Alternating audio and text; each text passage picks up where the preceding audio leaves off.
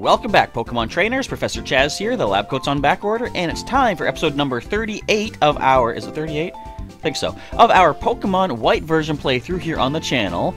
As you just saw, we had a little bit of a grinding montage to get ourselves ready for today's episode, because today we're heading into Striaton City, I think, Gym, where Skyla is finally waiting for us. We did go meet her at the top of Celestial Tower in the last episode, and it is now time to get our, what's this, the 6th badge? Yeah, the 6th badge here in the Unova region. So we did get our team prepared. Now we've had a bit of a team mix-up, not mix-up, but switch-up, let's say, over the past little while here. Hang on, we're gonna do this. One sec here. We're gonna take something, we're gonna give something, we'll be good to go in just a moment. There we go. Alright, so, starting off the team is our newest catch, not newest addition. This is Witwicky, our Litwick, sitting at level 34 right now. Get the whole team to at least level 34. Holding the spell tag to power up ghost-type moves. He is, of course, our Litwick from Celestial Tower. He is impish-natured, which is defense up, special attack down. Not perfect, but it's what he got. We got the ability of Flash Fire, boosting the fire-type moves if he gets hit by one. And he has Flame Burst, Hex, Nightshade, and Will-O-Wisp. Next up is the newest addition to our team, but he's been around quite a while. We have Snapper, our Jotonian Totodile, at level 34. He does not have an item. I should consider giving him something, but he is a mild-natured Pokemon, which is special attack up, defense down. Torrent is the ability boosting water moves in a pinch, and he has Waterfall, Dig, Ice Beam, and Crunch. I'm going to do a bit of a switch here in just a moment, but I'll show you that in a moment. Next up is our Musharna Sailor at level 35 from the Dream Yard here in Unova. She's holding the Smoke Ball for quick, wild getaways. She has a relaxed nature with Forewarn ability. Moves are being Psybeam, Nightmare, Yawn, and Moonlight. Next is our starting Pokemon from this region, Seaward, our Dewott at level 36, holding the Mystic Water for powering up water attacks. He has a rash nature, Torrent ability just like Snapper, and Water Pulse, X-Scissor, Grass Knot, and Aqua Jet. I did replace Cut, at least for the time being, and gave him something super effective against those grass types that he is weak to, so that might come in handy. Although, special attack is better than physical, but still, super effective, could really help out. And, as we're going into a flying type gym, possible MVP right here, Medusa, our level 37 Onix from the Sinnoh region, holding the Eviolite, boosting up those defenses. She's a hardy Pokemon with Rock Head ability, the moveset being Earthquake, which won't help us, Smackdown, which actually will let Earthquake help us, nice, Sandstorm, and Rock Polish. Alright, so, do I want to leave with someone instead of Witwicky? No, we'll let Witwicky keep the active spot for the time being, but we are going to temporarily get ourselves the Shadow Claw TM. I'm going to replace Dig on Snapper. Reason being, I don't really think Dig is going to help us in a flying type gym, but I do have the TM for Dig, and I can reteach that to him at any... I kind of don't like when they made TMs multi-use, because back in my day, when kids got off my lawn, you had to choose who to use each TM on, and it made it a big deal. You know, it was very important. Who gets this one-use TM? Nowadays, you can just use them as much as you want, and just go with that. So, I will make use of the feature, the multi-use TMs. If they're here for everybody, myself included. Please take this fresh water. No intro this time, you're just going to hand me some water. Okay, just between you and me, rock, electric, ice. Flying types have more weaknesses than people know about. Don't forget about... No, that's it. If you use Pokemon and moves of those types, victory is practically yours. By the way, to proceed in this gym, you climb in the cannons to move forward. Now, I know I trust this guy. If I didn't know him to trust him, I think he's trying to kill me. The cannons go up, down, left, and right. You can get in them from anywhere. Because, like, doesn't that sound like, hey, trust me, hop in this cannon, you'll be fine. Anyway, Charlton Pokemon Gym, the leader is Skyla Certified Trainers, nobody. Alright, this is kind of fun. I like this gym, even though it is dangerous. Kids, only try this at home if you've got a net. In fact, no, don't even try. You know what? The net might be okay. You see, I'm not dead yet. Alright, where do I go? Oh, wait a minute. I gotta do a little twisty turn here. Check this out. We're gonna hop in this way, whoosh, go off to the other side, which is actually this way. I gotta remember how I am looking on the webcam. Alright, let's go. What do you think about the cannons? Isn't it great that you can experience how flying Pokemon feel?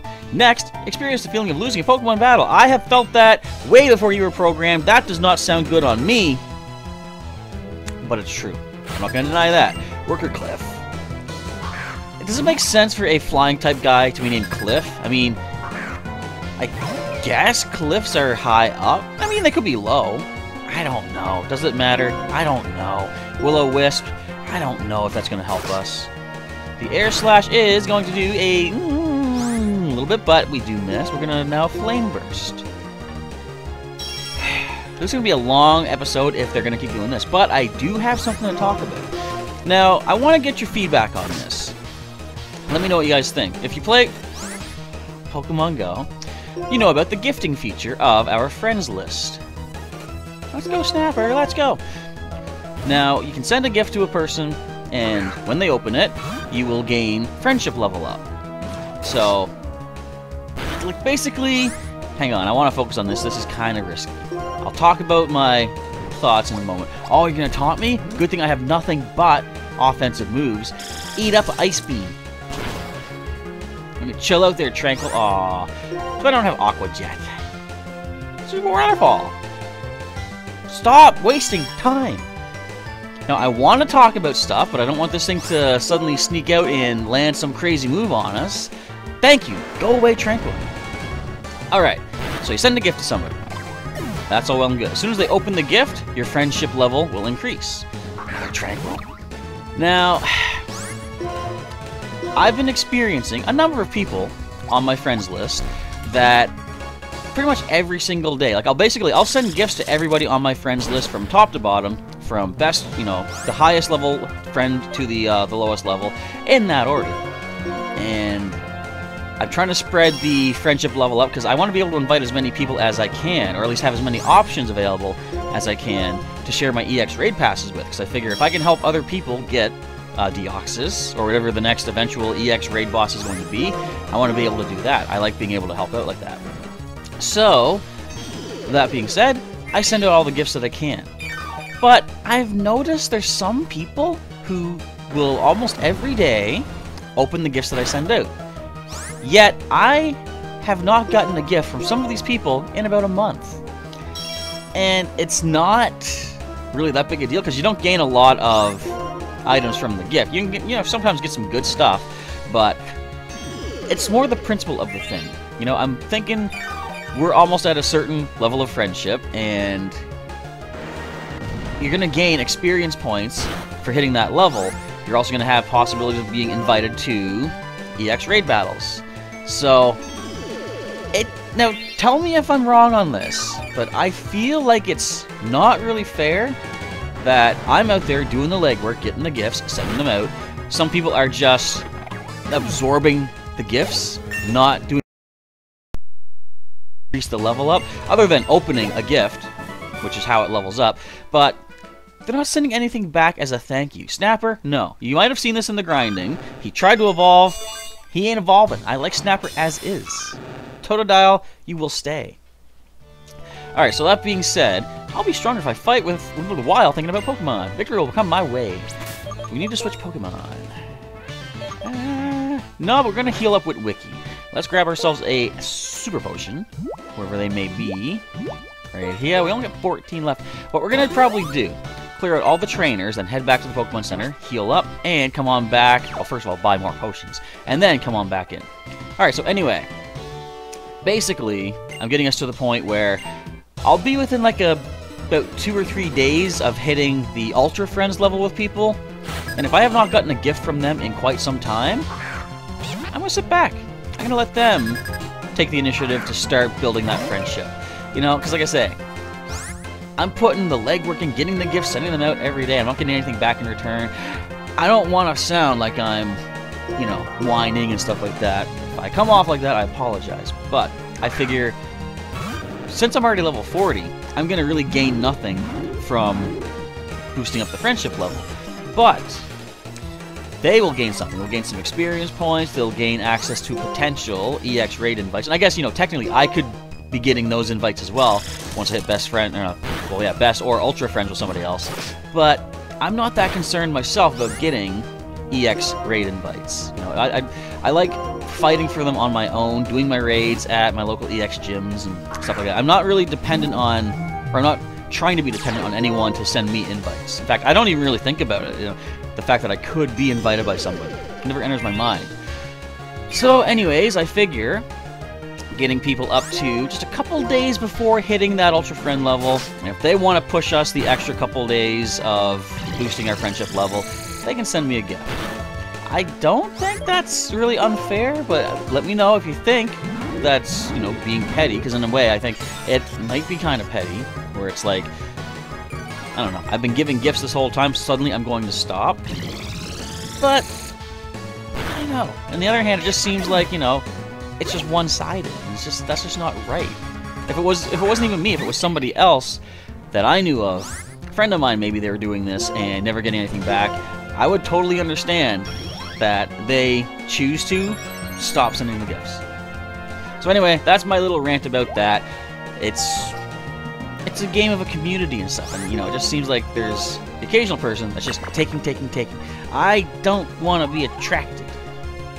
I want to switch. I want to land aside me. Alright, at least it's going to fall asleep, though. We did hit it with a yawn. And, woo, we got the confusion, of course, as it falls asleep. Now, even if we didn't get that confusion, you know, who do we want to switch to? I want to switch to Medusa, but she does not need the experience. But you know, if we didn't get that confusion, they're going to wake up immediately. Chances are they're going to stay asleep so they do not hurt themselves, but I don't think that's going to matter because one water pulse drops this thing at its current HP. I don't know that for sure. I'm just going on blind faith. Blind it is. Blind as a woobat, if you will. Alright, not bad, Brady. Even though I lost, I will just prepare and jump again. I didn't even know what he said the first time. I was rambling about gifts. Trainer, do you remember what you were told at the beginning? No. The cannons go yada yada yada. You can enter from anywhere. How about that? I'm good at imitating him, aren't I? Not really. Alright, let's get us another super potion. As I say, we're going to need to go buy some more of these. Alright, continuing onward. Which side do we want to jump into this cannon from? Well, I mean, clearly there's only one way for this one. It's weird he would say that here, because there's no other way to go. I mean, I see what they're going to do. See, this cannon here, I can either go back to the right, where he'll remind me, you can go up, down, left, or right, B, A, select, start, or I can instead go from the bottom, which we're going to do, and continue further into the gym. So, okay, I see what you're doing. Pilot Ted with a Ducklet. Would you stop using these water types? I want to get Wiki doing some fighting. Alright, so Ducklet, we're going to switch out into... Would Snapper be good? I'm actually going to go to Sailor.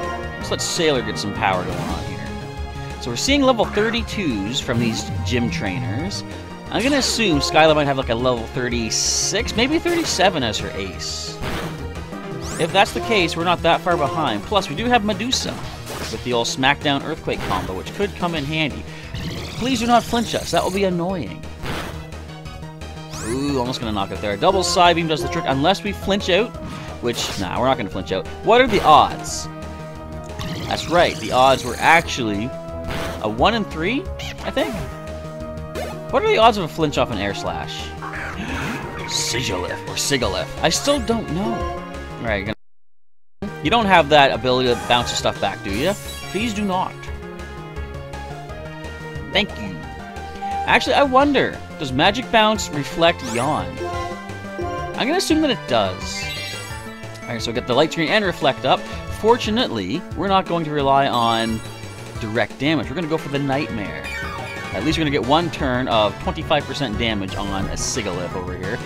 Who else out there, raise your hands down in the comments, thought this might have been some sort of evolution, or at least some sort of relation to Unknown?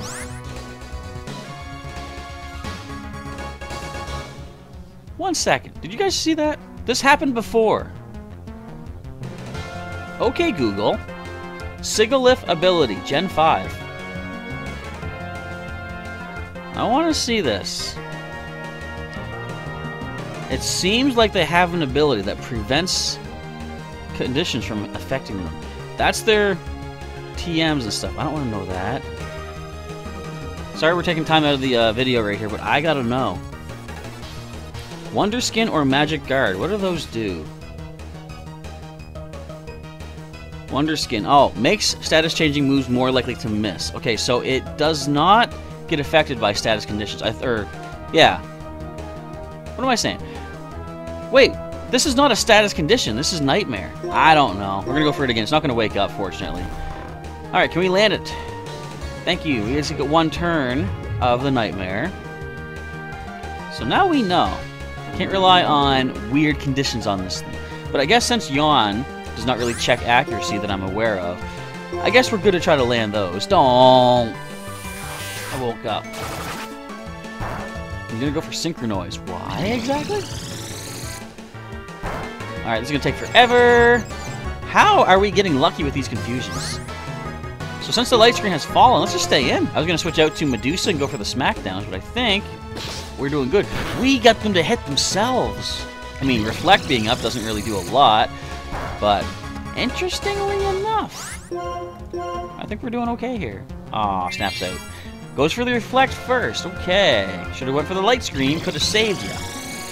As such, one more side beam and you drop. Oh, no confusion on that one. Come on. And what? Just what? But yeah, again, doesn't this seem unknown-ish? I mean, I guess just because it has a single eye and it's a black form around that eye. That's the only real relation, I guess. I mean, not really, because the word glyph sounds like hieroglyph, and that's kind of what the unknown were like when they were first introduced. Altitude is dropping, and whatever else he said, you can pause the video and find out for yourselves. I became a pilot, making the dream of my younger days a reality. The weight is quite comfortable. Really? I don't know what you mean. Let's go into this cannon from this direction. I think I used to make this mistake all the time, because you don't see that gray bar letting you know what way that cannon shoots you. We're going to go this way, take on this pilot. This may be the last pilot. Or at least I should say the last trainer. Alright, let's go. Target lock acquired. I will shoot you down with my flight technique. This man sounds like a fighter jet pilot. I always thought it'd be kind of cool, if not, now that I'm an older, more grown-up, mature person, if not dangerous, to be a fighter jet pilot. Of course, I love things like Star Wars. Like, I actually had a game. Also, show of hands in the comments. How many of you folks have ever played a game for the old, I think it was like an old DOS game, actually.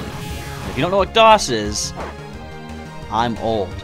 But anyway, it was a Star Wars X-Wing Flight Simulator game. Do I want to try Snapper? Yeah. I'm kind of scared this thing could air slash and get some good damage off. But it was a flight simulator game where you take over the role of a rebel pilot, and you could fly X-Wings, Y-Wings, and A-Wings later on. You know what? I'm going to switch immediately, because I don't like the damage this is doing. Let's go into, I guess Sailor. So, it was kind of cool being in control of the ship like that. It's basically your standard dogfighter flight simulator kind of thing. And they had other games come out later. They had TIE Fighter was a sequel. And of course, who can forget Star Fox on the Nintendo systems? That was a really good one too. So, I took an interest in stuff like that. And I've seen movies like, for example, Independence Day with Will Smith, Jeff Goldblum, and Bill Pullman, and what's the other guy's name? The father. I don't remember. Doesn't really matter. But fighter jets always seem kind of cool. We can depend on a move that hits without fail when it counts. For example, Aerial Ace and Swift are both surefire moves, as is Shockwave, which I checked. None of our team can learn that. I was hoping to come in here with a nice electric type attack. We don't have that. We do. Snapper, take a potion. Super potion here. Wait, Wiki, take a super potion, please. Now, we might hit level 35 by 4. Ooh, we take on the gym leader. I can't even get up the stairs.